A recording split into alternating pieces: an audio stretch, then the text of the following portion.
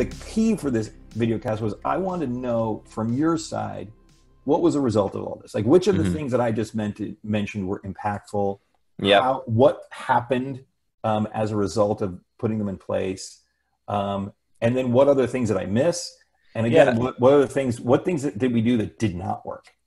Like, So let's tease apart some of that. How we screwed up. That sounds good. Okay, so we start out with the one-on-one, which is that's like the heartbeat of your company, and you just got to get it right. And it's one of the first questions I ask when I'm interviewing managers is, how do you run your one-on-one? And most of them waffle. They say, oh, it's my reports meeting. It's unstructured. We do whatever they want to do. That's not how we run things at Clearbit. We run a highly structured one-on-one that is highly effective. So up until recently, I was only doing one-on-ones every 2 weeks, and I was only doing half an hour.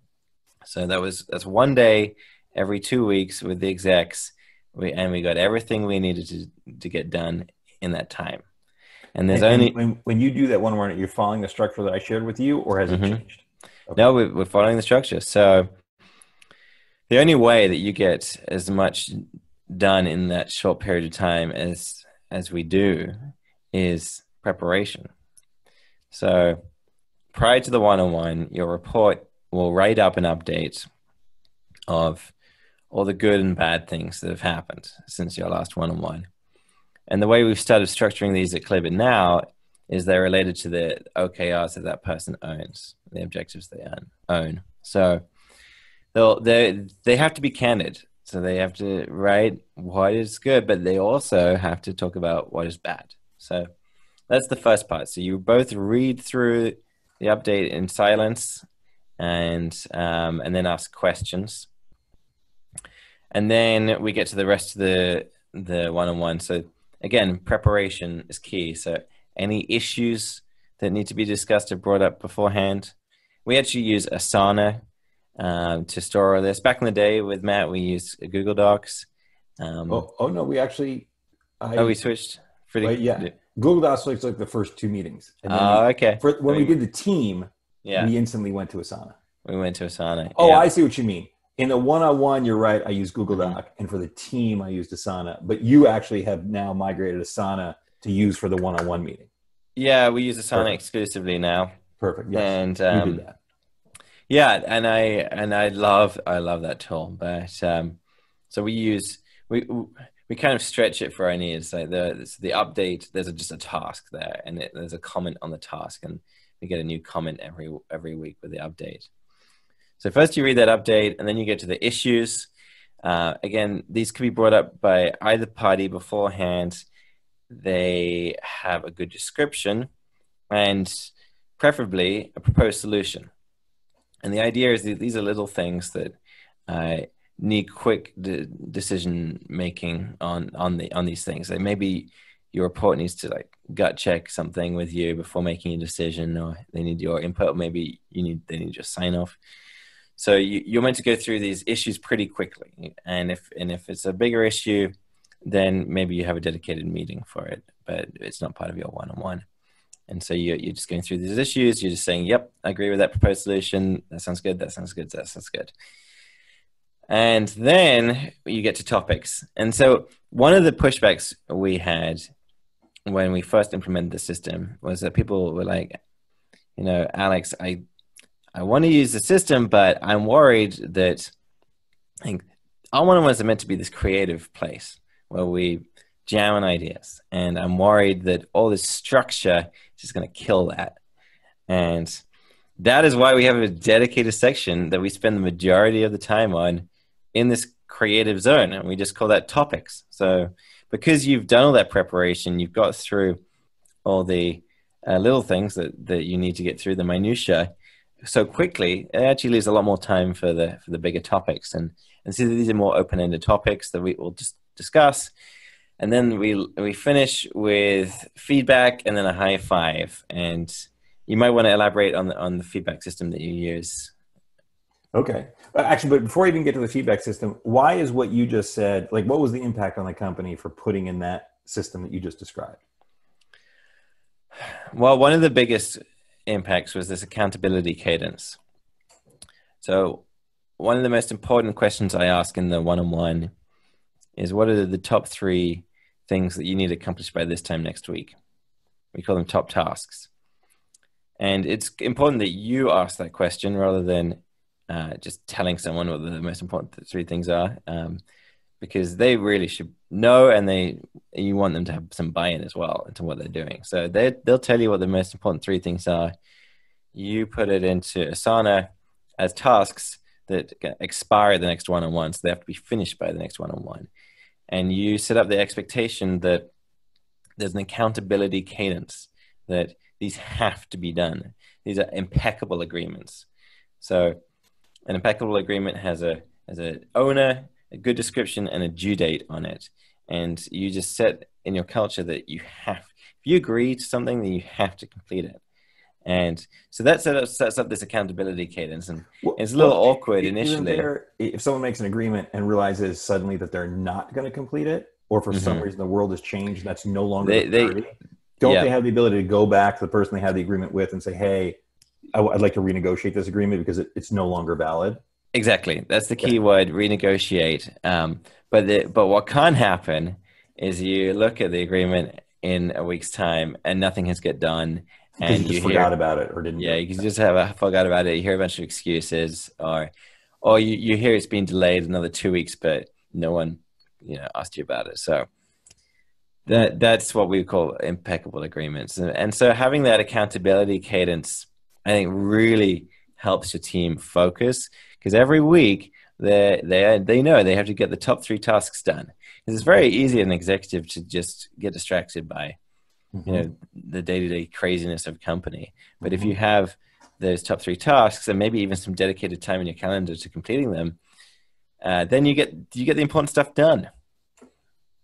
Instead of just reacting to inbound requests from the other members of the company or the team or customers or whoever, you actually carve out time to make progress towards the big goal for the person, the team, the department, the company. Makes total sense.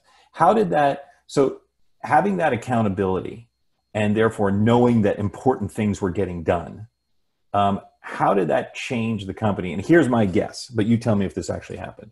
At 25, again, your leadership team, you guys were spending more time in your team meetings, but you were getting solutions that you all had buy-in because you're doing it verbally and you all trusted each other and you got to good solutions.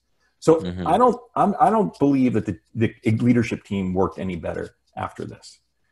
What I think happened was, because it all stayed in writing, each individual, first of all, everyone knew what the agreement actually was, because a verbal agreement, everyone has a different understanding of what that verbal agreement was. But a written agreement, there's no confusion.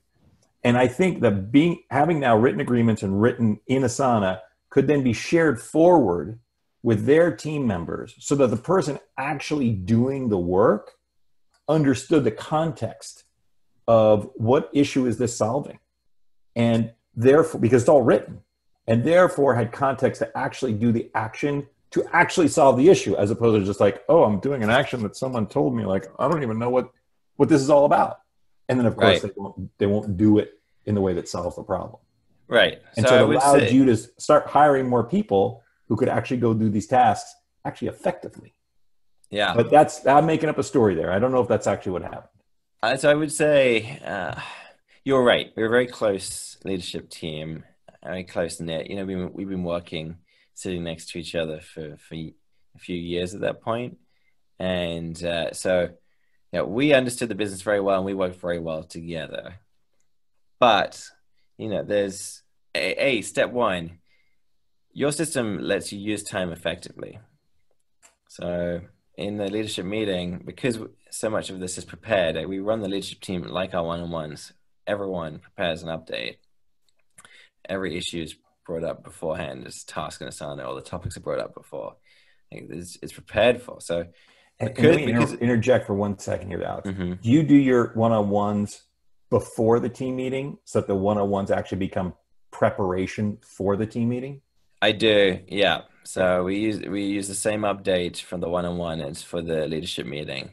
And I like doing them straight before the leadership meeting because then it lets the company state gets kind of synchronized in my mind. Right. So everyone's Right. seeing the same issue at the same time. You get Yeah. all the different perspectives on the same Yeah. information. And by the time the leadership meeting comes around, I'm a bit more prepared. I know what we're going to talk about, and I can see patterns across the company as well. Yes. So, but back to what you were saying, I do think it does let you use the time a bit more creatively, and you get more things done. But I think what you were alluding to was this kind of ripple effect. And if all of your executives see the system and they see it working and they've got buy-in, then they're going to start doing it on their own teams, and that's where it gets really effective. Awesome. Awesome. Now, I don't know if you'd be willing to do this, but hearing what Asana is and what the structure looks like it's tough to do. Mm-hmm. Would you be willing right now to screen share your Asana system? And the only problem is it's going to be current. So I don't know if it's going to have anything super proprietary. I don't want that because this is video and people can go, stop frame and watch it forever and study every word. Yeah, so, let me just see. Yeah, okay. This is great. I'm going to ask you to share with us two things, if you're willing to. Asana is the dicier one, because obviously that's issues, current. Mm-hmm. But the less dicey one is your Wiki and Notion, mm-hmm. which I think is also best of breed. Okay, great. So can you please walk us through how this meeting works? This is the leadership team meeting, but it sounds like every single department and every single team meeting in Clearbit is structured this way. That's right. Yeah. So this is the ultimate meeting, but we use the same structure for all the meetings. Right on. So can you walk us through each piece, please? Yeah. So we start out with the highlight of the week, and we all say what was the best thing that happened in the last week, and this gets the joy juices flowing. Yeah, get people in a good space. Yeah. Right on. And then we all read through the updates. I'm not going to click into each one of them because they're a little sensitive, but perfect. And this is when people report on what happened good, what happened bad, and exactly their proposed solutions for the issues. You can see an executive owns each of these updates. Great. And they just write a comment on the task in Asana. Great. We got issues and proposed solutions. Okay. And so there are none right now. None right now. And then we got topics for and in the issue and proposed solution, people write in the description over in the task area. Mm-hmm. They write, here's the problem that I see. Mm-hmm. I've now added a little something which I didn't share with you before, which is here's what I did to create it. And the reason I do that is because if people think, oh, the problem's out there, then they can't solve the problem because someone else has to solve it. But if mm-hmm. they think, well, what did I actually do to create this? First mm-hmm. of all, it's more humble when it gets read, but mm-hmm. also they can actually give us a clue of what they can actually do to solve the problem. And mm-hmm. then of course, the third part is their proposed solution, which is the steps they recommend that you as a team take to solve the issue. Right. And people either agree or discuss. Yep. So we have those issues and then more open-ended topics. Again, these generally have a pretty good description on them that we'll read through before discussing the topic. Great. But this is where the magic happens. Awesome. And then we do mutual feedback. We kind of usually go around in a circle and give feedback to the person next to us. And during a one-on-one, obviously this is just between the manager and their report.